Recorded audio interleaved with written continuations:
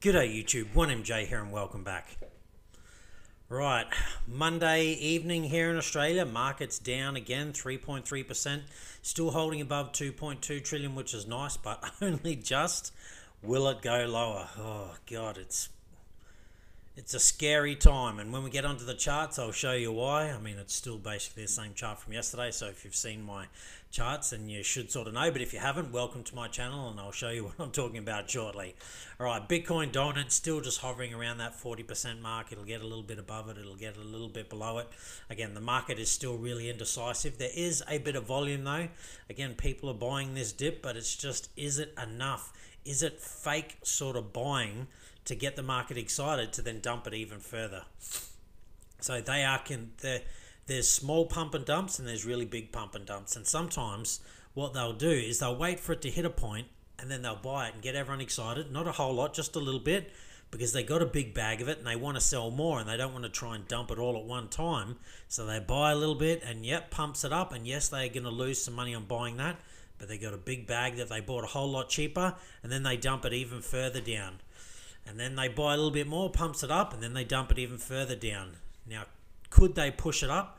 Yes, but the market's got to be right for it. And at the moment, there's just no news that's really going to pump the market up. So again, if you bought Bitcoin at, let's say, $8,000, and you're pumping it up just a little bit to sell it, and then it drops down to like where it is now, sort of, $46,000, you're still in crazy profit. What do you care if you're selling it at $46,000 or $47,000 when you bought it for $8,000?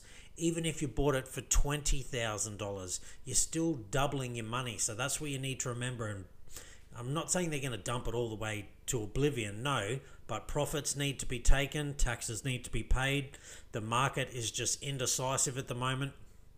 Excuse me. So people are scared. So again, people are, particularly if they're really in profit, taking profits, and that's my firm belief that that is what's going on at the moment. There is definite manipulation. It's not huge manipulation, but there is manipulation because we keep going up then down, up then down, up then down, and we're always getting a little bit less higher than we were before and a little bit lower than we were before. So yeah, again, that's my theory. I'm never offering you financial advice, so you've got to make your own mind up. All right, again, Bitcoin price now, it's under $46,500. It's really kind of hanging on by a thread now to the kind of zone it's been in. And if it doesn't hold, like when we get to the charts, it should really bounce or it's going to dump. I know that's not an exact answer because the truth is no one has one. It's always going to be an either ill-educated guess or an educated guess. So, someone just picking something out of their backside. I like to think mine is a somewhat educated guess, but again, I'll let you make your mind up. I've been in the space for a while and I've been making these videos for a while as well. All right, and gas fees, holy cow, $3. We have not seen that in forever, so that is quite something. All right, we can see there are some coins that have gained though. So what's done the best in the last 24 hours?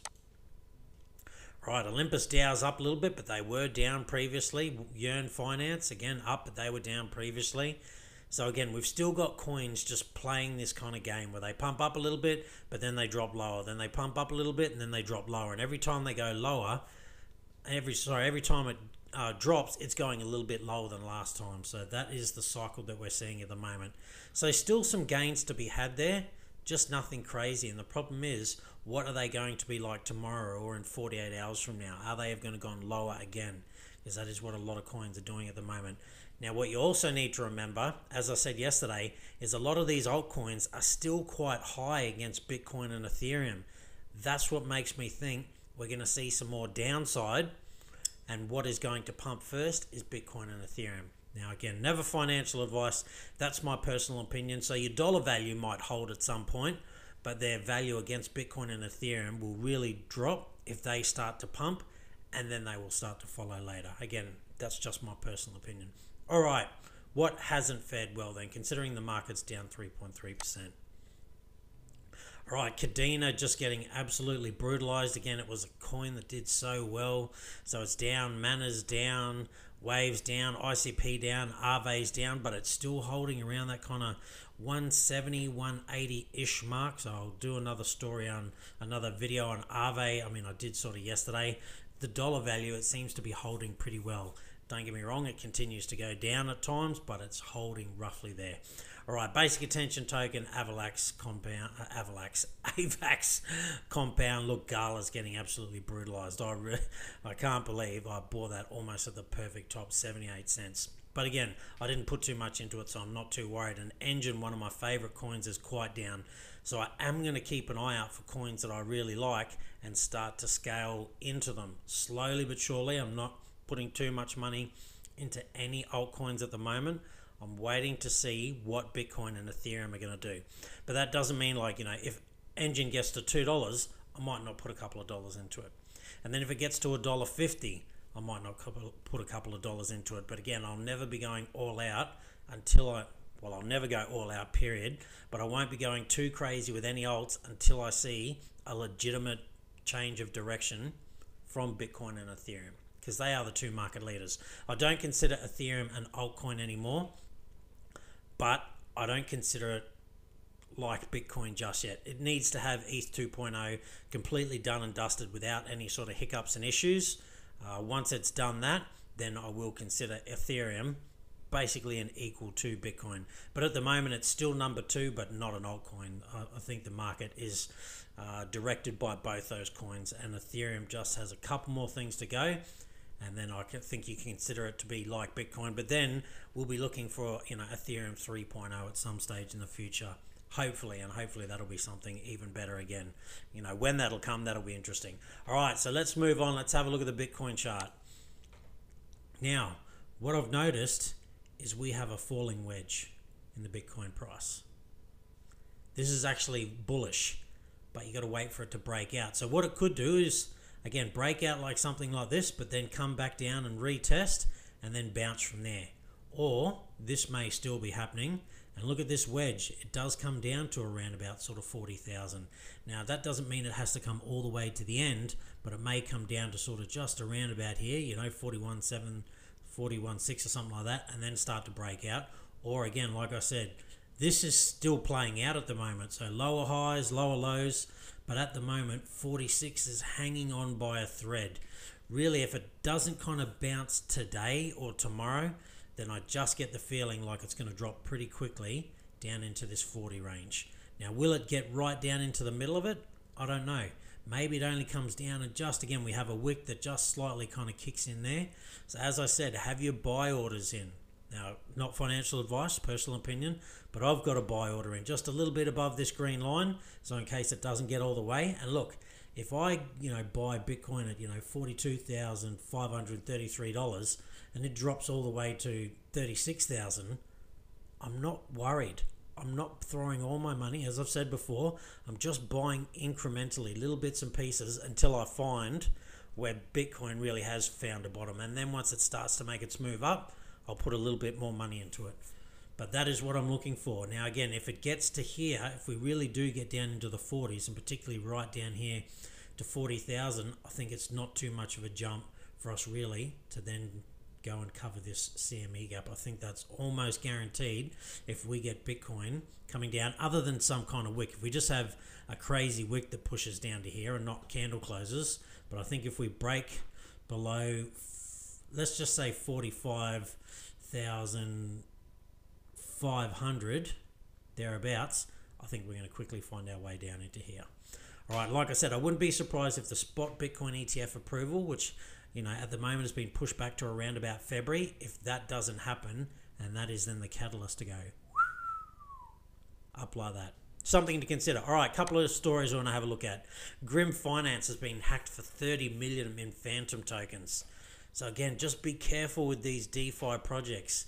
It's great to, run out and get into all these new ones and you can make some good gains. But gee, if you're not taking your gains, you just got to be very, very careful. So many DeFi projects have been hacked. I've lost track of how many. What I like to do is go and find the ones that have been around for a while. They may not be as Gucci. They may not be paying, all the same liquidity and all of that. But if they haven't been hacked and they've been around and still operating, I would be having a look at them because they've got pretty good security. And in the end, security for me is more important than the amount of gains I'm getting. I'd rather get 3% and know it's secure than be getting 10%, and maybe my coins are there tomorrow. Who knows? Don't get me wrong, it really sucked to be getting 3% when 10%'s out there, but I'd rather a secure 3% than a sort of super risky 10%. But in all fairness, I won't say a lot, but a number of DeFi projects that have been hacked, they have compensated their members, and so that's great if you're in a project that can do that, but it still affects the token price and the project long term anyway. Whether it's long term or not, then it's dependent on how the market sort of sees that happening. But be careful out there in DeFi. I love DeFi. I've got a couple of players that I really like, and again, Aave's one of them. Synthetics is another one. I haven't given up on that yet. I know there's still a lot of FUD about it, and I'm not throwing a lot of money at Synthetics at the moment, but it is getting a lot more interesting as it gets cheaper and cheaper. I'm considering putting some more money into it. All right, moving on. This is something I want to look at. Now, Uniswap has had a fair amount of news coming out lately, so here we go. Uniswap introduces auto router support on layer 2 networks. Its latest upgrades on auto router are all about better pricing and gas estimates for its users. Now, this was followed up by only a few days ago. Uniswap version 3 contracts deploy on Polygon approved with 99.3% consensus. So I get the feeling like Uniswap's getting a little bit of good news at the moment, and let's have a look at it on the charts. Here's the dollar. It got all the way to its high, and now it's coming back, and it just seems to be holding here. Look where it is, sort of holding at the moment. There's no guarantees this lasts, but it was support there. It was support there. It wicked a little bit lower, but it was support. There. It was basically an old all-time high. So at the moment, I think Uniswap looks not too bad. Again, I wouldn't throw all my money at it. I would just because it looks good now doesn't mean it can't get worse. Maybe it's got to come down to sort of here or somewhere sort of around about there. Who knows? So, from $14 down to $8, that would hurt. But at this price, considering it's bounced from here a few times, I'm thinking Uniswap doesn't look too bad. I might put a couple of dollars into it. Let's check it against ETH. It's actually under its old all-time high, but all-time low, sorry. No, actually, it's all-time low. It's just above it, but it's average sort of low, really. Once it gets to this red here, that's when I'm starting to think this is going to be a good buy. If you believe in the project long-term, I do like Uniswap, but again, I wouldn't put all my money into it because we just don't know where the market's going at the moment. But it's absolutely in my buy zone against Ethereum. And again, with all this good news, could be good. Against Bitcoin, not so much, but what we can see is it is finding some support here. And again, this is old resistance and support line, but it absolutely could come down lower. But again, Uniswap coming lower down here doesn't have to mean that it's losing its dollar value. It could hold the $14 value, just Bitcoin gets on a run and Bitcoin goes crazy. So Uniswap holds its dollar value at $14, maybe, but it still pushes all the way down here because it just stays at $14 while Bitcoin, maybe goes to $90,000, $100,000 or something. So just because you're losing value against Bitcoin doesn't mean you're losing money as such. And then again, you need to remember at some stage, if it's a good project, it'll probably bounce back. So you just got to be careful here. But at the moment, I think Uniswap is not looking too bad. Considering the news that's come out, and again, considering the dollar price, it really has held fairly well around this point. So I might look at putting a couple of dollars into Uniswap, but I won't be going crazy because, again, I'm not sold that we're out of the woods just yet. And if Bitcoin is going down to 33,000, I wouldn't be surprised if you didn't see Uniswap down here at about $3, maybe even lower, maybe even more coming down here. Well, that's still sort of $3. That was about $4 there, down to sort of $3. But again, no one knows the future. It's always just a guess, to be honest. That's what it is. Again, a somewhat educated guess, but look, I'm no expert in TA whatsoever. I'm just going by things that I've seen in my time in the space. All right, that's it from me. So again, Uniswap's my pick at the moment. That's something that I'll probably put a couple of dollars into, but not a lot. I'm mainly focusing on Bitcoin at the moment. But if coins that I like and I think have long-term possibilities, I will throw a couple of dollars at them every now and then. And this seems to be not a bad place to put in a couple of dollars, but not your life savings. Stay safe. Be kind to one another. Pretty hard to be on that gain train at the moment, and unfortunately I think we're probably going lower, and I'll see you next time.